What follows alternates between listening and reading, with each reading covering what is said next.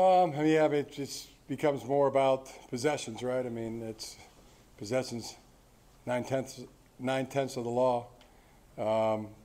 We had 7 in this past game. The 8th would have been Mike Samerstill's interception. We put points on the board, which we love. Yeah, I mean, points per possession, ball control, time of possession, those and turnovers become even more of a factor in the game. I knew you were on the sideline this week now, but on the commentary they were talking about zone blocking and power. Have you always had that part of zone blocking since you've been the coach, and how do you think this group is doing at it? Good. Yeah, zone blocking, gap schemes, counters. There's insert plays. There's a lot of ways to skin a cat. But staples are zone blocking and gap blocking. On the left, Bob. Jim, do you find that you learn a lot more about your team in its first road game?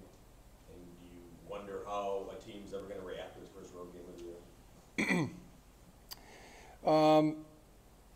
Yeah, the preparation is just much like anything, getting good at football. I mean, pack a good football team to go on the road. That's especially the defense.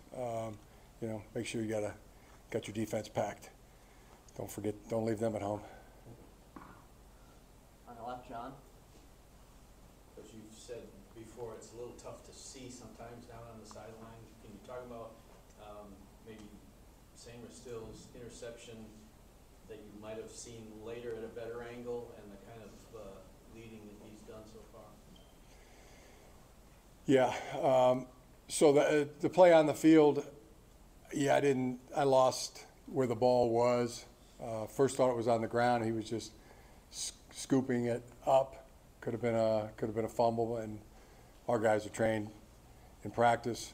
If the ball's ever on the ground, we're hopping on that mistake or trying to pick it up and advance it. Even on incompleted passes in practice, our guys are picking them up. Mikey, it was an incredible play. When I got to see it from the different angles, the way he kept his feet. First, the ball skills, which he has tremendous ball skills. The athleticism, the balance. I mean, we do the slack block control. He's really good at it. Cornelius Johnson's really good at it. You saw Cornelius show up in the Ohio State game last year when he was, normal, average athlete, human being would have fallen down. Same thing with Mike. They would have been on the ground, but for him to stay up and then get into making the moves he did and then take it back to the crib, as the young people like to say, that was just a beautiful, beautiful thing. His leadership, I mean, it's constant. He just affects everybody he comes in contact with in a positive way. I'm sure you see the same thing that we do. Loved by the players, loved by the coaches, and it's great to see him. He's already a Michigan legend, right? And to see him continuing to add to that, it's just a beautiful thing. Wonderful, wonderful thing. On the left, Tony.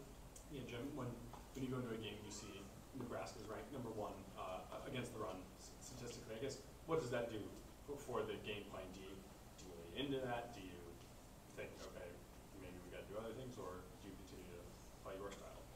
Yeah, I mean, it's just the planning of it, and recognizing, how they're doing that. They're good, and they're really good at playing multiple fronts, multiple schemes.